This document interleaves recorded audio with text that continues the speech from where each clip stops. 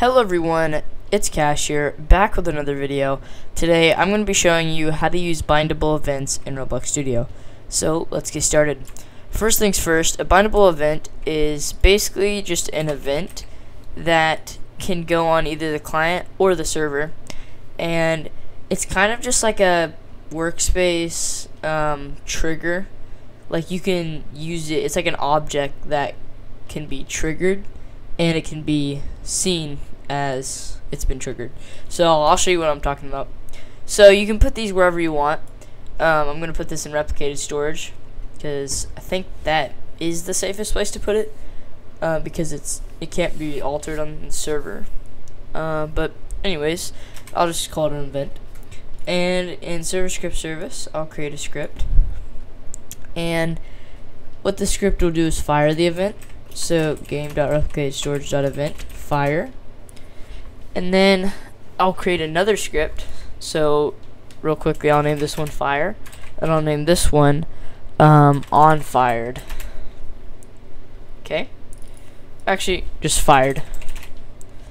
And then what we'll do here is the event dot fire, or it's just event dot event. So there's no like on something event, on client event, it's just event.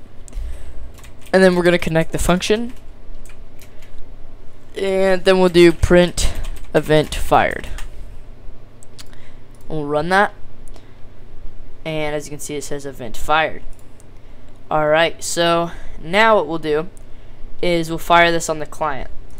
So we'll get a local script, and we'll do game.replicatedStorage.event fire. Okay, and now we're going to go on the fired event, and we're just going to turn this all into a comment. That way it doesn't run. Okay, and actually no, we're gonna make this, we're gonna keep this here for now, and I'll make it a comment in a second.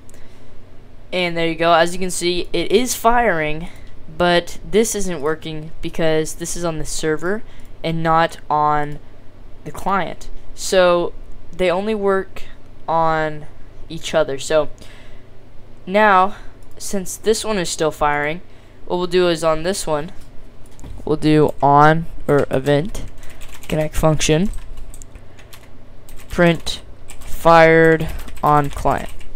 So let's see if it works. And it works. So the events fire on the server, and then if it's firing on the server, the client can also see it. But if it's firing on the client, then only the client can see it. So it's either the client can see the server, depending on where it is. Like if you put it in like server storage or something, it wouldn't work for the client. The client wouldn't be able to see it. But anyways, let's do something with it, because I know that's really what we need to do here. So we have the event, and we'll have a script here called send name, and let's create a variable for the event, and then we're going to fire the event, and we're going to send a parameter in it, and you can send as many of these as you want, any data or whatever. And what we're going to do is send cash, because that's my name. And then we'll create another script, and we'll name this accept name, and then local event is equal to game.replicatedStorage wait for child event, and then event.event connect function, and then you'll have to plug in these parameters that you put in, and then we'll do print your name is, and then we'll do name. Alright, and let me actually just toggle that, and I'll do dot dot instead. There we go.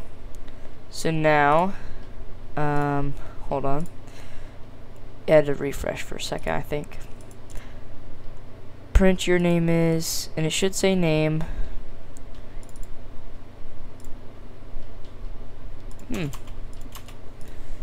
I guess we'll just do it like that then.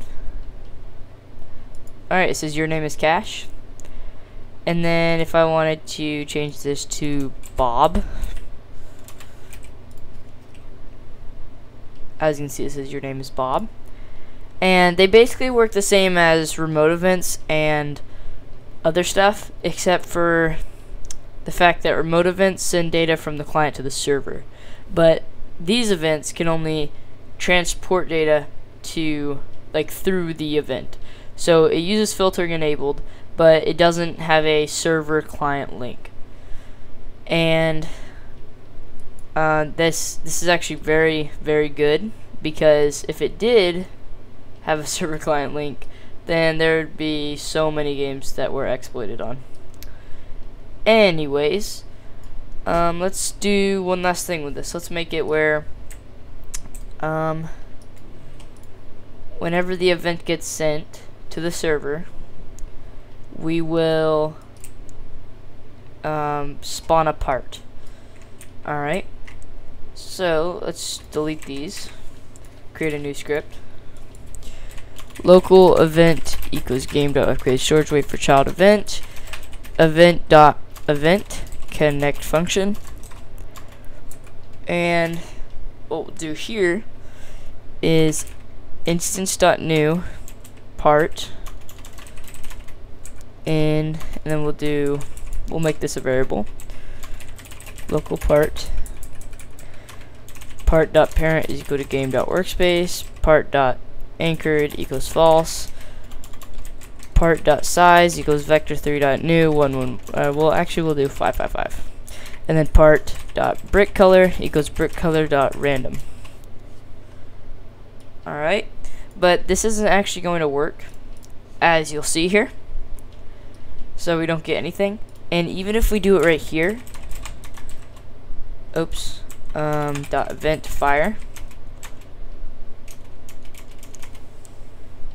Oh, it is working. Oh,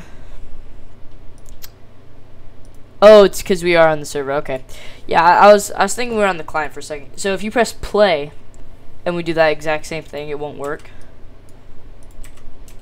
as you can see here. But then if we go to the server and do it, as you can see, it does it,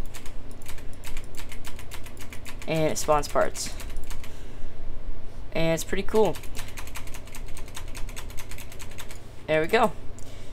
And let's say you wanted a specific color, equals brickcolor.new, and then what we'll do is name right here. We'll press run, and what we'll do is we'll fire that command with bright blue. And actually that didn't work, because I think this one has to be lowercase. There we go. Yeah, so now I have bright blue. I think it's neon yellow. No, it's there's a bunch of different colors. Persimmon. There we go. That's a cool one. Yeah, but there's plenty of colors and plenty of ways that you can use remote, or not remote, but bindable events. And yeah. Now, what if I do this on the client though? So I copied the script and then I put it in local script in workspace. And what if I do this exact same thing and then disable the script? And we go right here, and it's not going to work if we fire it. Doesn't work at all. And then we can switch over to the client,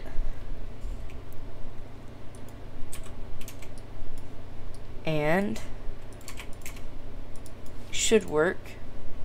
Oh, I think the local script just isn't loading. So sometimes I think you have to load local scripts in with local things.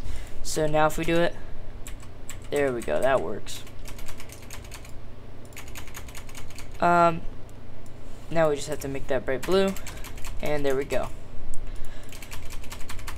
So yeah, there you go. That's how you use remote events in Roblox, or not remote events, sorry, bindable events in Roblox Studio. So I'll see you guys in the next one. Peace.